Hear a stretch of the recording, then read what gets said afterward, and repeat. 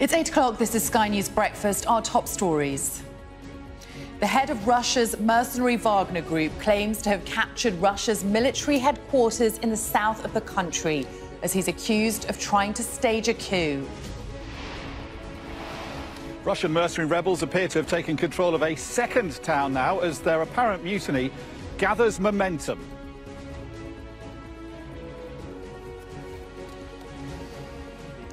We're going to take you straight to Moscow, where we're hearing from President Putin in a recorded address. Is heroic. And last night I spoke to the commander of the southern troops. This is a criminal, adventuristic campaign. It is equivalent to armed mutiny. Russia will defend itself and repel this inimical move.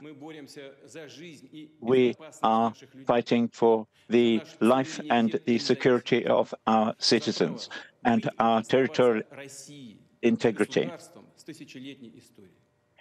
It is a question of Russia's millennial history. This requires the unity of everyone and the consolidation of all elements. Everything has to be done in order to put this danger to rest. It is an attempt to subvert us from inside. This is treason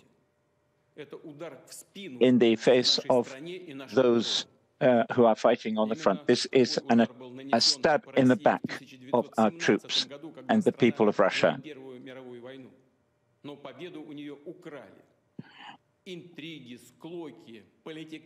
Intrigues, clashes, and so on has led in the First World War to tremendous turmoil and unrest, and that resulted in the tragedy of the First World War, and the Russians were the victims of that.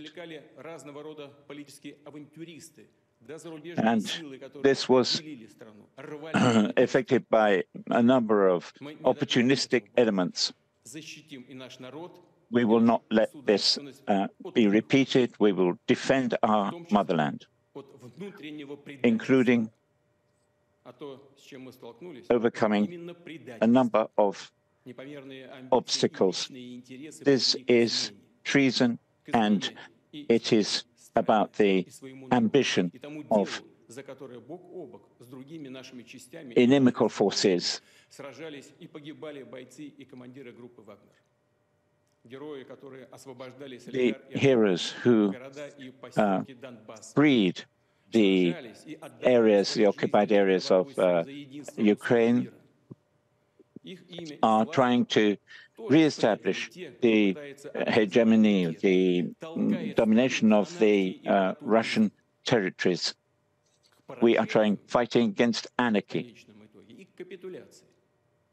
and capitulation. This internal mutiny is a mortal blow to us. It is a blow to our people as a whole. And measures will be very hard.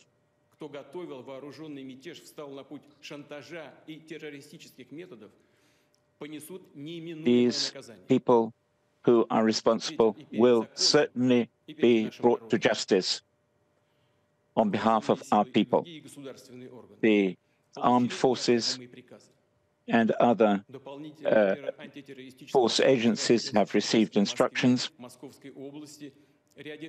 and restrictive measures have been taken in Moscow, Moscow region, and lots of other regions. The situation around Rostov remains, however, very complicated. As President of Russia and Commander-in-Chief, as a citizen of Russia. I am doing everything to repel this attack and to ensure the freedom and security of our citizens. Those who mutiny have betrayed Russia.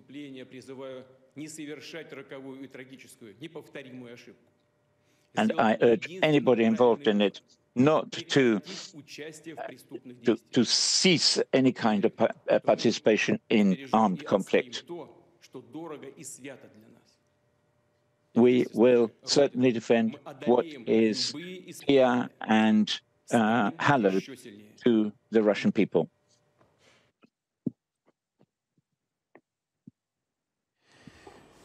President Putin there responding to that breaking news overnight that the head of the Wagner mercenary group has called for armed rebellion. President Putin calling it a criminal act, an attempt to subvert us from the inside. He said it's treason. This is a stab in the back of our troops and the people of Russia.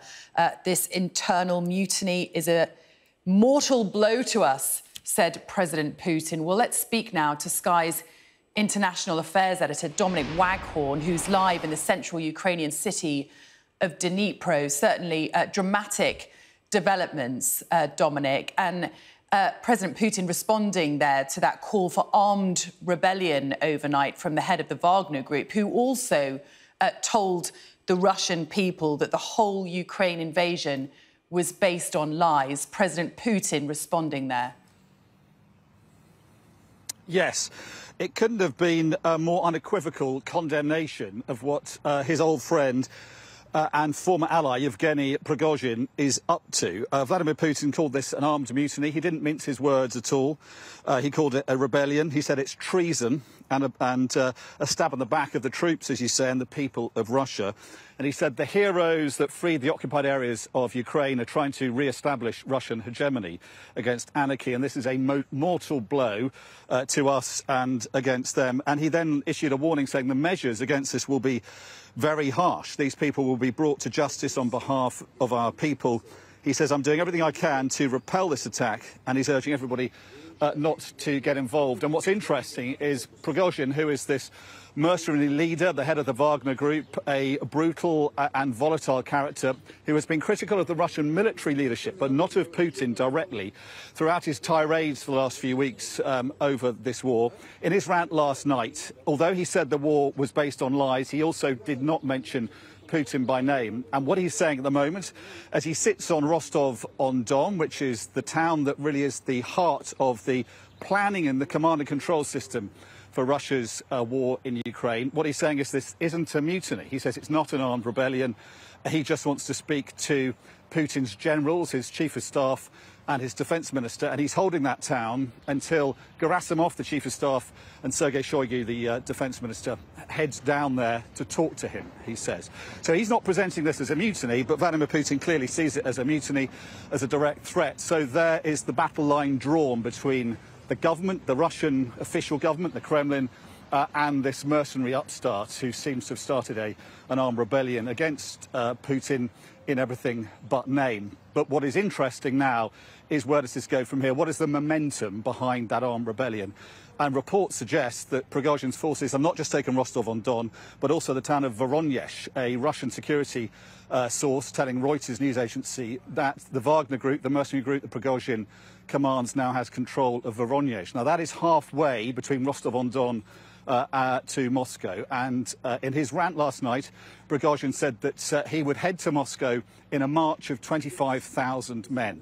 So last night we were wondering whether he was just issuing a drunken rant, people wondering whether he'd actually gone mad. But he clearly has a plan, a pretty elaborate plan so far, that he's putting into effect. He's taken Rostov-on-Don, he's taken this key headquarters of the special military operation, and he now, reportedly at least, has taken Voronezh and is heading towards Moscow, certainly in terms of what he's saying rhetorically. So it is a momentous time in this war and a momentous time for Russia, but Putin is making it very clear where he sees this armed rebellion and how he intends to deal with it, if he has the capability to do so. Certainly a dramatic and developing story. Dominic, thank you very much. And that response from President Putin that we've had in the last few moments does suggest he is taking this threat very seriously. Here's a reminder of this new video, which has been released this morning, in which Yevgeny Prigozhin, the head of the Wagner mercenary group, appears to now be in the Russian city of Rostov-on-Don, which he claims Wagner forces now control. And just to remind viewers, that is the Russian military command centre in the south of the country. Now, Mr. Prigozhin says he'll go all the way to topple Russia's military leadership, but denies he's staging a coup. As I say, Rostov-on-Don is the nerve centre for much of Russia's military operations in Ukraine.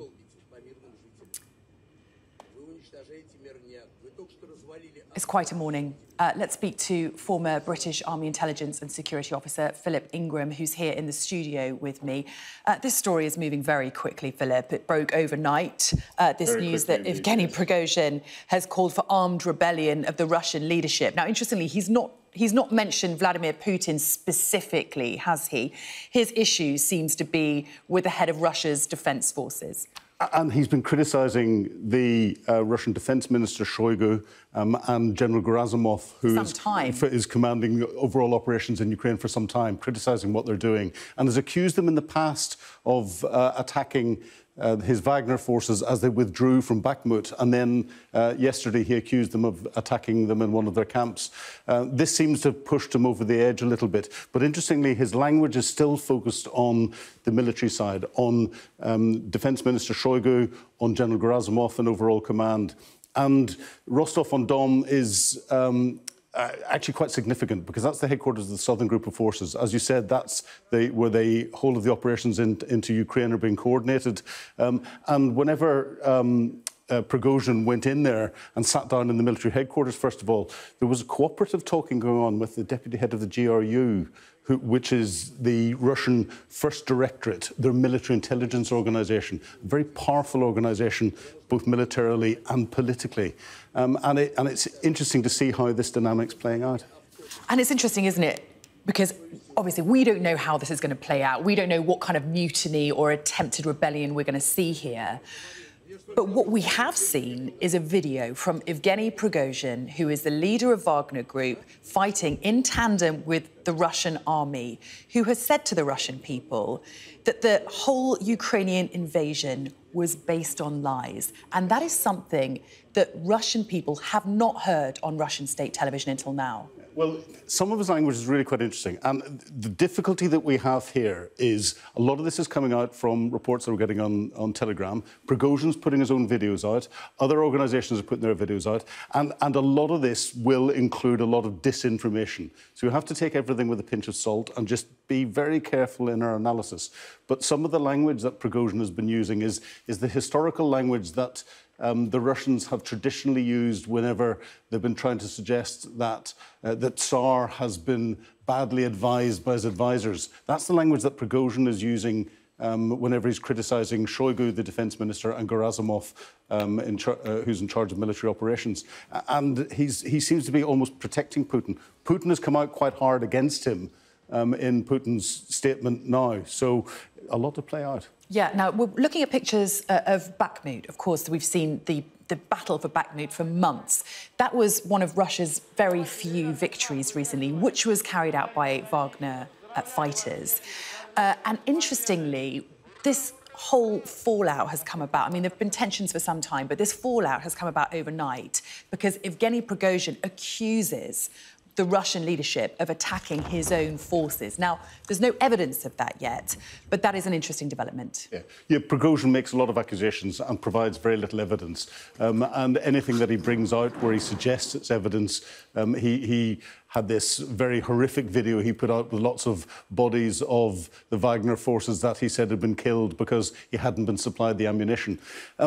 Prigozhin's position was made by Vladimir Putin. Their relationship was very close indeed and synergistic, and Prigozhin wouldn't be as strong as he was if it wasn't for Putin's support.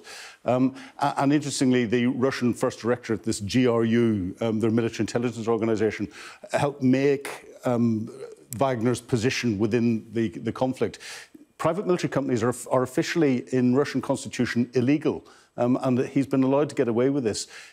Bakhmut was it a victory or wasn't it? The Ukrainians have taken a lot of territory back to the north of Bakhmut and to the south of Bakhmut ever since Wagner Group withdrew and were replaced by regular Russian forces. So he will be frustrated at the numbers of casualties his group has suffered and the fact that it hasn't been exploited.